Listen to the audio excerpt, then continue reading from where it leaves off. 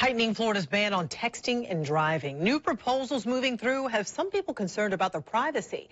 So yesterday we told you lawmakers want to make it a primary offense, but still allow drivers to use cell phones for navigation. Talking on the phone would only be allowed through a hands-free device. News4Jax reporter Crystal Moyer explains your rights as a driver. Texting and driving is a primary offense in 43 states, including Georgia.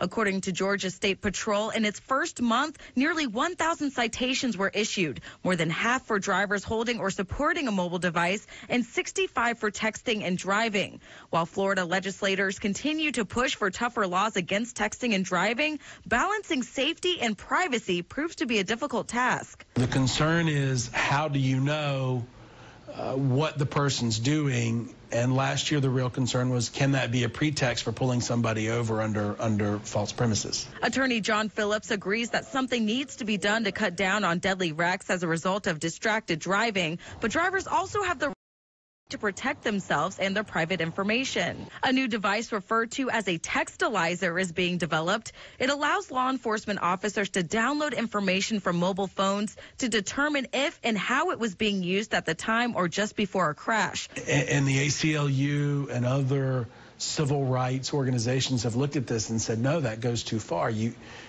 Otherwise, they get unfettered access to your phone and can arrest you for something else. So what are your rights? Well, if you are in a state where texting and driving is illegal and you get caught, Phillips says it's best to just tell the truth.